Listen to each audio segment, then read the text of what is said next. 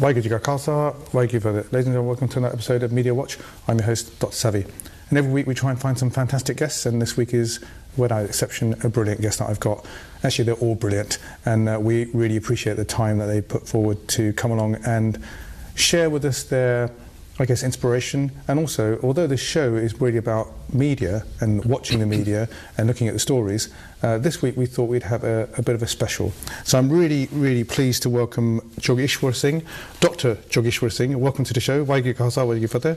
Waheguru Ji Ka Khalsa, Waheguru Ji Ki Fateh, Dr. Saab. So what I thought we'd do is we'd actually discuss a little bit about your background, right, what you're actually doing. Now, I know, you're going to correct me if I'm wrong, that you are a senior managing director, I should say, at an international banking organisation based in Switzerland? I would say a financial group, an extremely well-known, family-owned international financial group in Switzerland. Educated. So it's an honour to have you here at the show, and really wanted to talk about your background, really.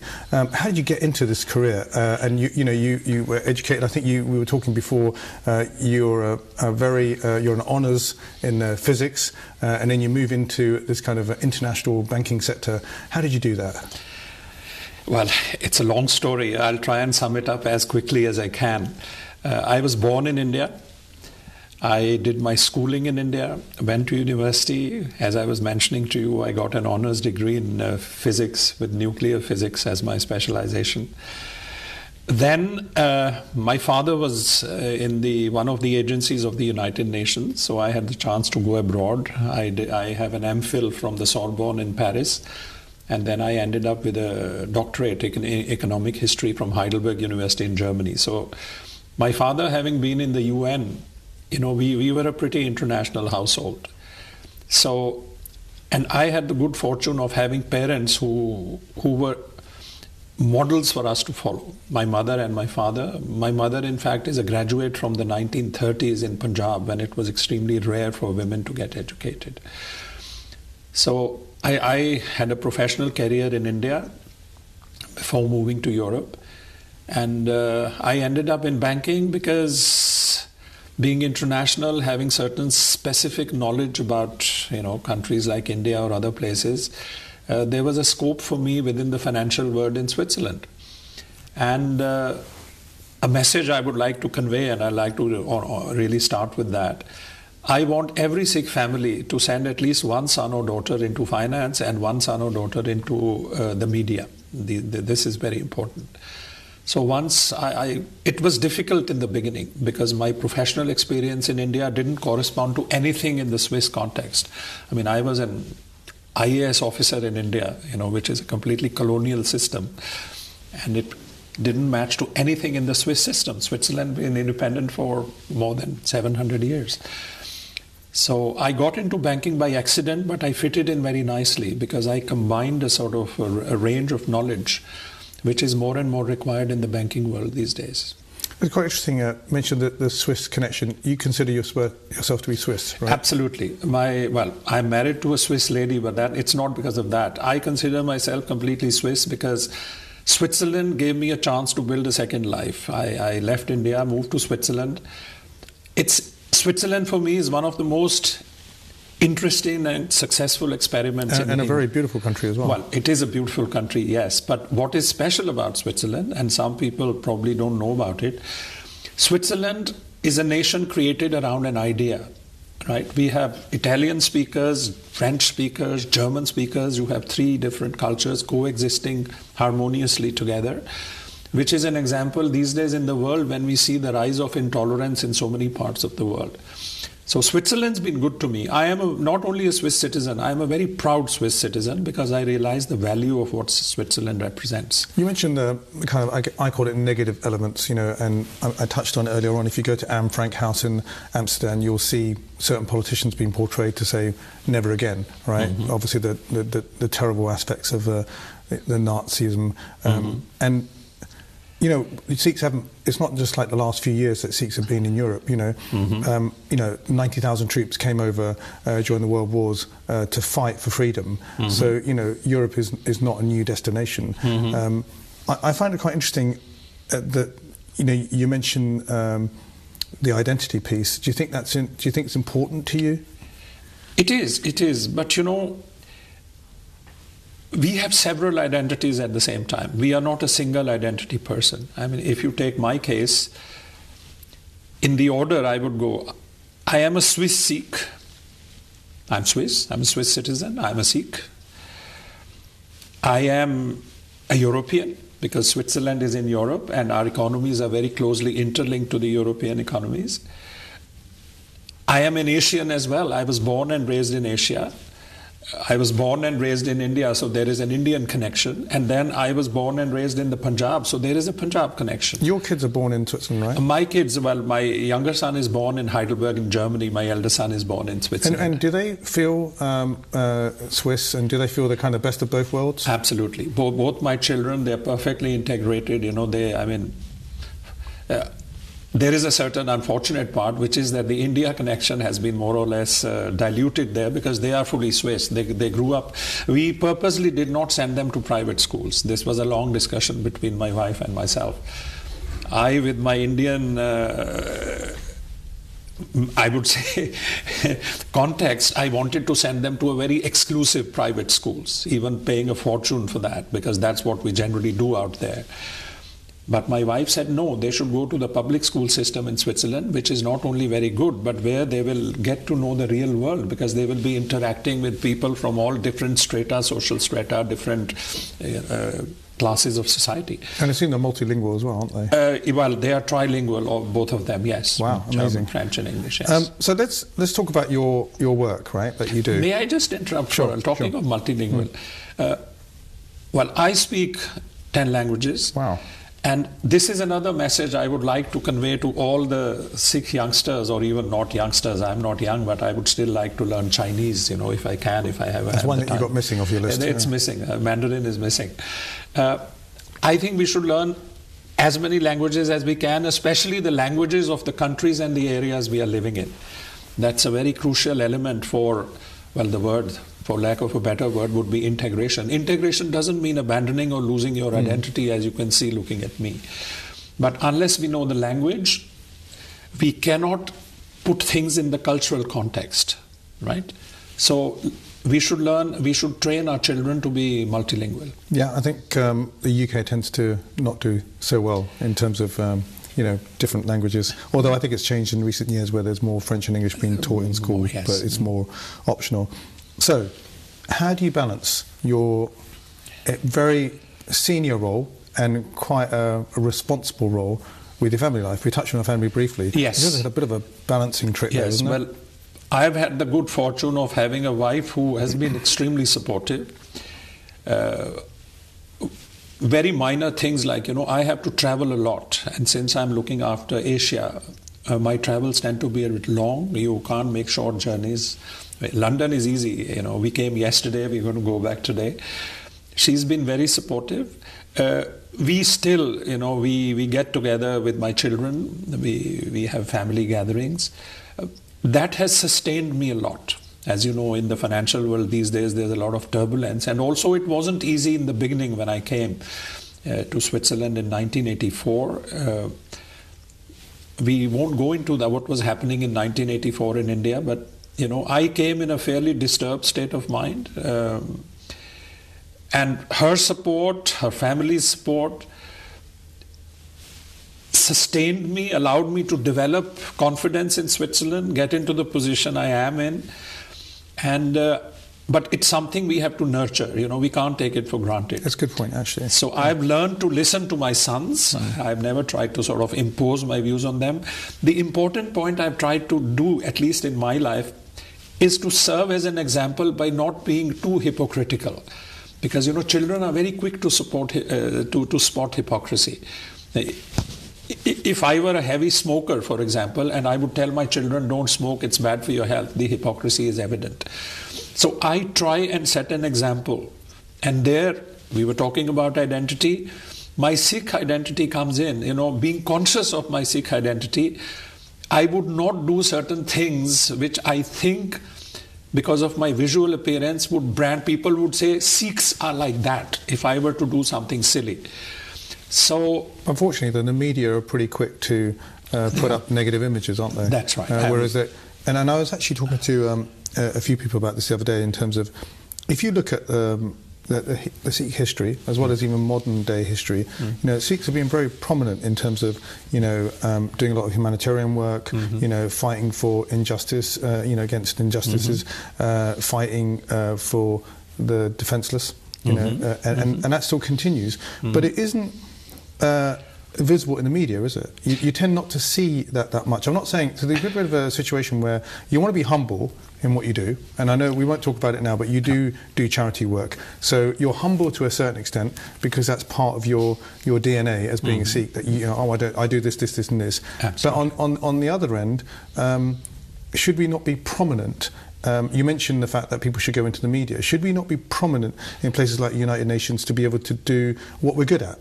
Which is to say, look at the situation in Syria, look at the situation in different countries. Why are we not necessarily, in your view, actually as prominent as we could be? And the media tends to be very quick to position a negative image. And you know about the mistaken identity situations in the US, within weeks of 9/11, there's this poor chap who owned a petrol station got killed. That's right. And he's not even any of these terrorist elements. He's a Sikh chap who's everything against terrorism. That's right. So, what can we do to better educate people, and what can we do to change the media? Do you have to be in it to change it? Is that your view? Absolutely, Dr. Saab. My opinion is, which is why I say we have to be more present in the media. We have to have more of our communication channels, which is why I think the Sikh channel is a very commendable effort in that direction. Because don't forget, the other media are controlled in most countries by certain corporate houses, by certain interest groups. They have every reason to paint us negatively, because because of our appearance, because of the fact that we don't accept oppression, because of our DNA. Sikhism is not something which will allow you to accept injustice without reacting to it, because if you do, then you are denying the Sikh DNA. They have every interest to painting us negatively, because we challenge authority if authority is being oppressive and unjust, wherever we are. So you think it's convenient to kind of give, not necessarily give a voice, or actually a sense of reason to come out? Absolutely. Absolutely. And I've been saying it everywhere. I don't see any reason not to say it now. We should try and emulate, in a certain sense, the Jewish community. Look, whenever there is a problem, and they also suffer like we do, they are attacked, there is a lot of anti-Semitism, which is again gaining ground, unfortunately, in so many countries. But look at the prominence which is given. Whereas, I read in some, Sikhs are being attacked even today. I think yesterday or day before, a Sikh was attacked in California by two guys shouting insults and all. If at all it's reported, it's on page 17 somewhere at the bottom. If the same thing were to happen to a Jewish person in Paris or somewhere else, it'll be on the front pages and all. We have to be more present. We have to have our own channels, and slowly, as more and more of our boys and girls start getting, in the media, I think the others will start waking up. But then they have to be in a position, just coming back to the point you made before, they have to be in a position where they're able to release those stories. Yes. What you don't want is a group of elitist individuals sitting in a room saying, actually, there's 10 news headlines, I like that one, and that one, and that will be in news at 10 or news at 9 or whatever. They're picking and choosing the stories, right? And then they'll be repeated across the media, right? It has to go together with an effort also, for lack of a better word, we have to have good lobbyists. You have to lobby, people who are in power. You have to lobby them to present. Or maybe you have to be in power. Maybe you have to be a politician or move into those Look at Canada, ranks. Dr. Saab. Look at Canada. There are 4 Sikhs who are in the federal cabinet. I'm sure the defense minister is a Sikh chap who served in Afghanistan. Absolutely. Yeah. And from what I hear from my Canadian friends, who served in the army, he is well respected. Yeah, he was actually at the UN recently, I think literally about a couple of days ago, and he went to see the signing in of the new Secretary General, who's taken over from Wang Ki-moon. That's right. Okay, so let's... talking about media and talking about your industry, a lot of banker bashing has been going on in recent years. Now, nobody seems to talk about an opportunity for bankers to turn around and say, look, we're doing some, I think we were talking about it, ethical funds or, some kind of environmental programs. So do you think that the media likes to rile the industry and say, oh, that person over there is earning £1 million bonus, they seem to pick their stories? Well, The Wolf of Wall Street is a good movie, isn't it? Yes. Yeah. I didn't particularly like it, but it was a pretty bad portrayal of the banking market sector, wasn't Yes. Well, he was not a banker. Wasn't he? Okay. He was a securities trader. Everybody else who's looking at that will go, he works in banking, he must be a banker. That's right. Well, actually, a few years ago, I had gone to Canada. And the immigration fellow, he asked me, what do you do? And I said, I work in a bank. And he said, hey, so you're a bankster, are you? Bankster. So, a bankster. Yeah. He used the word bankster. I think one thing is that a large majority, and I know this might raise some sniggers in the audience, I think a very large majority of bankers are good professional people who try and do a good job to the best of their ability. We've had some bad eggs, but then show me any profession where you haven't had bad eggs. The problem is the bad eggs... Though, sorry to interrupt, that the bag eggs have had a ripple effect amongst people in the street. Yes. And I think it's interesting. I was looking... I actually had an opportunity a few years ago to interview Jesse Jackson over in the US, and he was visiting here. Mm-hmm. And he said that at the time of the peak time of the banking crisis, it was very easy for bankers to find it great ways for people to borrow money, but they weren't as creative to actually say, well, man, you've got to pay your money back, but we won't take your house away from you. So were those stories not there? Was there not enough imagination there to be able to say, actually, we're not going to be so cutthroat because, we need our money back, And that ripple effect happened all the way across the world, didn't it, in terms of the crash? You see, that crash was unlike any other crash which had happened earlier. So it was difficult to expect people to react in a very specific way to the specific characteristics of that crash. It was generalized, right? It was generalized. Right, yeah. Having said that, banking offers you opportunities, sometimes more than in some of the other sectors, where you need to have a very strong moral base because the temptations can be fairly large. You have to be able to resist those temptations. And I repeat, I think a grand majority of bankers do resist the temptation and they do a conscientious job. Which is also important, that we need people from all kinds of different backgrounds who should come into banking. We need doctors, we need engineers, we need physicists, we need all kinds of people who should come into banking. What do they bring by having that diversity? They bring an outlook, a vision which is different from that of somebody who might have just gone through the finance sector, studied economics or banking studies or something like that. A doctor, you were mentioning earlier, maybe the bankers should have been less rigid, in expelling people from their houses. Maybe somebody who has a non-banking or a non-financial background might have had more awareness of the social impact of the actions, which, though perfectly legal and expected in the banking world, might have a ripple effect which would create more damage than the immediate gain it would bring. Okay. So, and also these days, What about working with government and saying, for example, we'll get a loan from the people, because, in certain countries it was the government that bailed out a few banks, and then there were creative ways in which that could have, so the bankers could have been involved at that point and said, actually, we're going to get a loan, but over the next 5 years, we're going to pay it back, or there's kind of dimensions. So it's too much detail, I think, isn't it? I think there is a rise of, the group I work for, the family I work for, they've laid a very strong emphasis on all of us. We've set up a whole series of what are called ethical funds. These funds would invest. I'll give you an example which I think is extremely impressive. We have a fund which invests in the restoration of polluted terrains in Africa and in other countries, even in the center of Paris, we did it for. So these are terrains which have been polluted over decades, if not years. And then we go in, we buy them over from whoever owns them, we restore them through specific... That is where scientific knowledge comes in very handy, because the people who are running this fund have knowledge about how to, sort of undo the effects of that pollution over such a long period. They can look at the past and actually try and understand. Yes, they do. And that way our shareholders, family have... this message is coming across very strongly, that we don't want to just invest in anything. We want to invest in sectors which have a social impact, which will lead to an amelioration in the quality of life of people in Africa, in India, and in other countries. So there is a rising consciousness. There is a rising consciousness. Maybe it's not to the extent that it becomes more visible, but it will as time passes.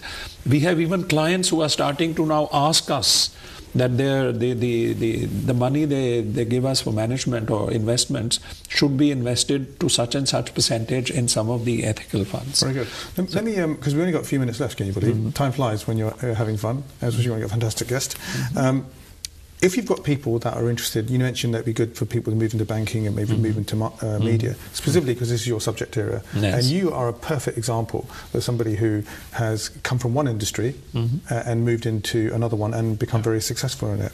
So if somebody's done, say, a pharmacy master's or a physics master's, how can they get into this line of business and become successful in it? I think that two things which I would like to emphasize. There is no quick shortcut. They would have to start as an apprentice or start, at the base to acquire better knowledge. They should think of, when they apply for such a position, they should present a vision how their specific non-banking sector knowledge can be a help. As I mentioned, somebody who's done pharmaceutical studies, some of the major investments, in the banking world are done in pharmaceutical companies. You have some very major pharmaceutical companies in Switzerland, in the US, in India, in other countries. Now, a person with this kind of knowledge in pharmaceuticals would be in a much better position than somebody like me who's never done that, to be able to analyze and make better recommendations to his or her clients. Absolutely. So there is an added value. There is an added value which banks are now conscious about acquiring, which is why we have a lot of colleagues who come from different sectors. But this person should be prepared to work hard. There is no easy road to quick success. Right. They would have to learn how the bank works, what are the strengths of the bank, what are the weaknesses, and then bring their specific sector of knowledge to show to the management how they can reduce those weaknesses. Because again, to come back to this example, there might be some relatively smaller banks who may not have that much knowledge about the pharmaceutical sector as some of the bigger investment banks. So I would advise this person to rather go for a slightly smaller or less well-known institution as a start, rather than immediately dream of going to one of the big ticket names. Do you think because they can make more of an impact in that organisation? Absolutely. Absolutely. Think the fact that data analysis and now there's these new fields like data scientist, where it's more predictive. Are these like behavioural, we talk about big data and all kinds of other stuff, like the amount of retail information we have about consumers today. Is this a growing area for banks to look at? It is absolutely. And this is also linked. Some of the bigger institutions are now trying to remove the human element. You have the era of robo-advisors, which is now pointing at the horizon. I'm convinced that robo-advisors can never eliminate the human contact. The real person. The real person. I mean, the real person is still the key. Okay. But to these people, my message is, please try and go into institutions where your vision will contribute more. Don't immediately dream of the big ticket items. Fantastic. One of the things which has happened in our modern world, with all the technology, the expectations have grown so much that everybody expects to be at the top in a very short time. Right. Well, you're going to have to put hard work in. And then I was going to say thank you for picking up the phrase before about real people rather than robots. Thank you for being real, to use a term. I'd like to say thanks very much, Jogishwar Singh, Dr Jogishwar Singh. Thanks so much for coming on the show. We really appreciate his time. We look forward to seeing you next time. Thanks for joining us. If you want to send me an email, you can do that at info@sikhchannel.tv. We look forward to seeing you next time.